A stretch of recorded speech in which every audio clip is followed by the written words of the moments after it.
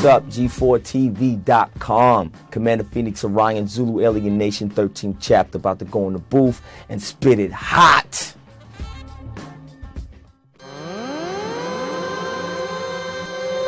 Transmitting from the constellation of Orion, Commander Phoenix Orion. Put your X's up. Zulu Alien Nation, 13th chapter. Yeah. Hey. Come on. Just got off the road with ICP. Right now transmitting on G4 Tech TV. You see me wide in the HD. That's higher definition. I'm a frequency freak. Got a brand new style for every day in the week. In the studio with my man Peace, one of the originators of the freestyle. We get wild, we pull your profile. You rappers just like my child. I'm old school and I pull the tool.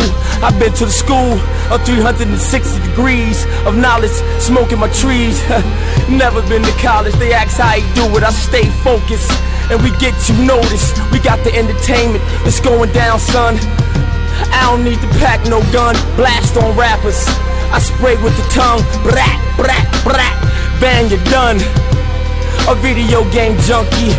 Come here, girl, let me spank your monkey. See me in the corner with my PSP, rocking in the knowledge 720 degrees. That's 360 twice. You can get sliced. Chilling at the corner with my B5 rice and Marcy Projects, Brooklyn, Bed-Stuy. I'm gon' rip my hood till I die. Yeah, it's your boy PXO Future Flow, man. I'm in here in the booth just having some fun right now, man. Vibing to this track, a little freestyle, a little improvisation. That's what's up.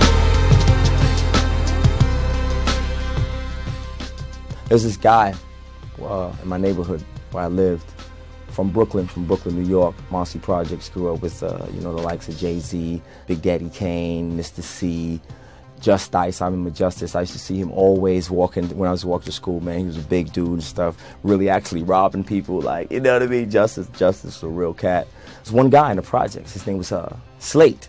He used to call himself Slate, real tall guy, played basketball. And one day me and my brother was in a Chinese food restaurant. Like, every hood got a little Chinese restaurant right there. We got a pizza shop and a bodega on the corner. And so our local little Chinese restaurant, we was in there one day, and Slate came in and started rapping about what he wanted and making fun of the guy. I was like, just dying laughing. It was comical, but I was like, yo, he's making that up right now. And that had to be at least like that was like 1983.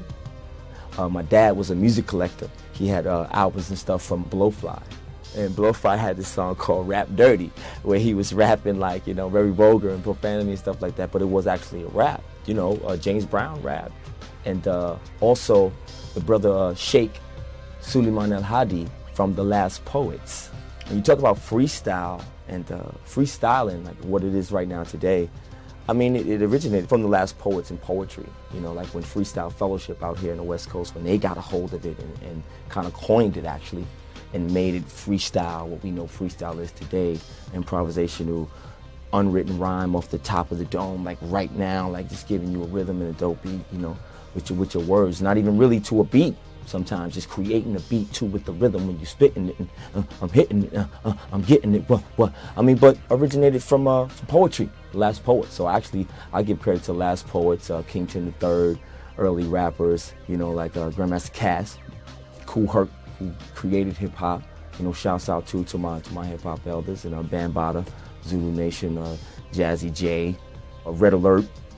These guys first started it, man. They began what we know today as hip hop. To even be here in Freestyle 101, and talking about Freestyle 101, giving you lessons through the music